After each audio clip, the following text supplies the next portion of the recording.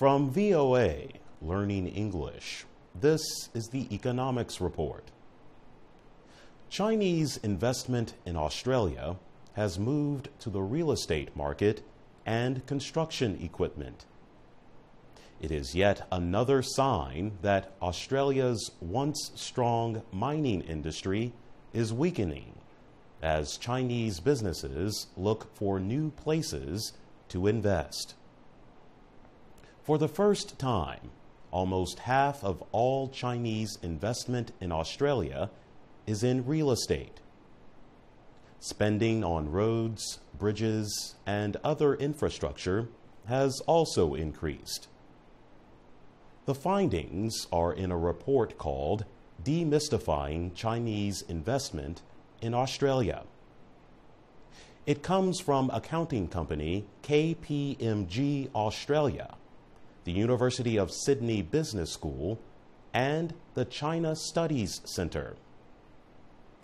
Hans Hindrischke is a professor of Chinese business and management at the University of Sydney Business School. He says it is striking how Chinese investment changed from big projects in the mining and resources industries to a huge increase in real estate, leisure, and construction. The Chinese bought one of the biggest cinema chains in Australia and one of the two biggest construction firms, John Holland. Last year, the Chinese invested $8.3 billion in Australia. The combination of real estate, entertainment, tourism, sports, and infrastructure projects made up 79% of new Chinese business there. That compares with just 11% for mining. While real estate is the most popular investment, there is growing interest too in Australian agriculture.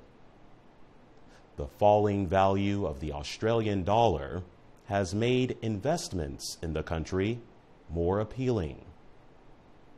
China is the sixth largest foreign investor in Australia.